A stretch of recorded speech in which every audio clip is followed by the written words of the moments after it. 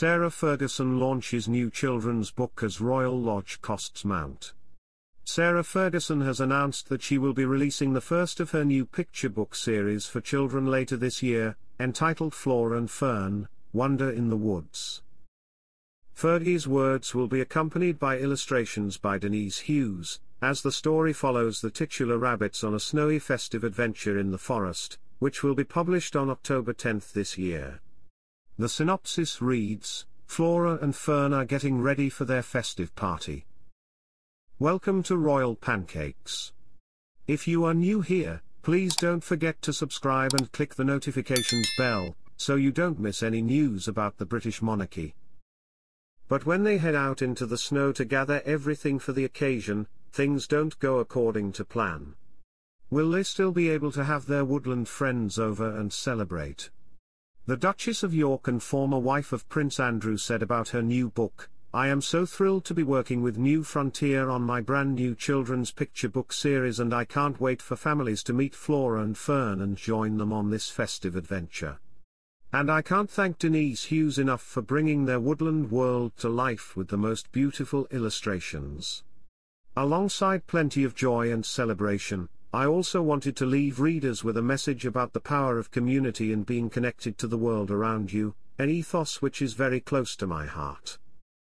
This news comes as Prince Andrew, whom Fergie is still close to and still lives with at Royal Lodge, is facing ongoing financial difficulties regarding the upkeep of his mansion, with friends of the Duchess suggesting that she could help him out.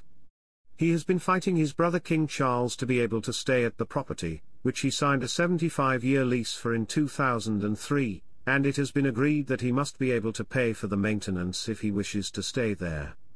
An inside source has revealed to Express.co.uk the full extent of the repairs needed inside and outside Royal Lodge, and even though the Duke of York has no formal income, he is determined that he can meet the costs. The insider said, your immediate impression walking in, it is like Miss Havisham's house, unloved. It is also freezing in there.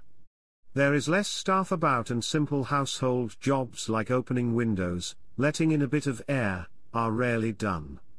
Like all houses of that age, Royal Lodge, needs ventilation. It just aggravates the damp and causes mold. Sometimes the electricity is cut off so they can attend to damp patches on the walls.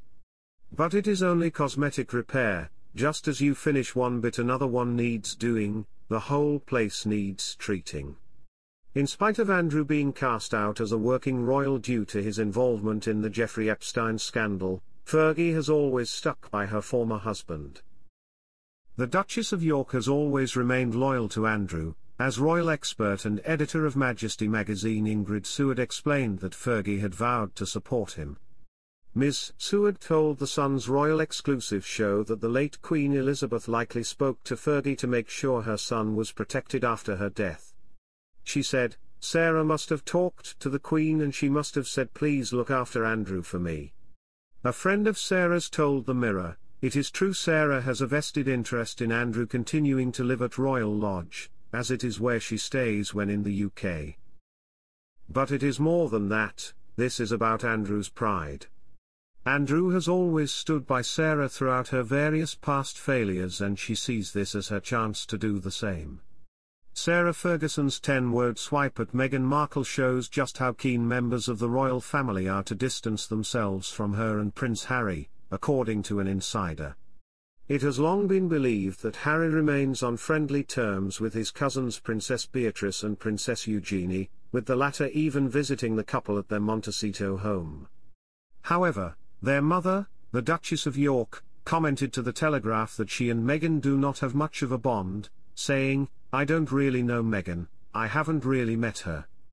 A source explained to Express.co.uk how this may have been a technique from Fergie to keep herself apart from Harry and Meghan. As they said, they were neighbours. Royal Lodge is basically next door to Frogmore, and the Yorks and Sussexes met quite often. Sarah taught Meghan how to curtsy, and there have been other meetings. They added, both Harry and Meghan were quite surprised by Sarah's comments and couldn't understand why she would distance herself like that.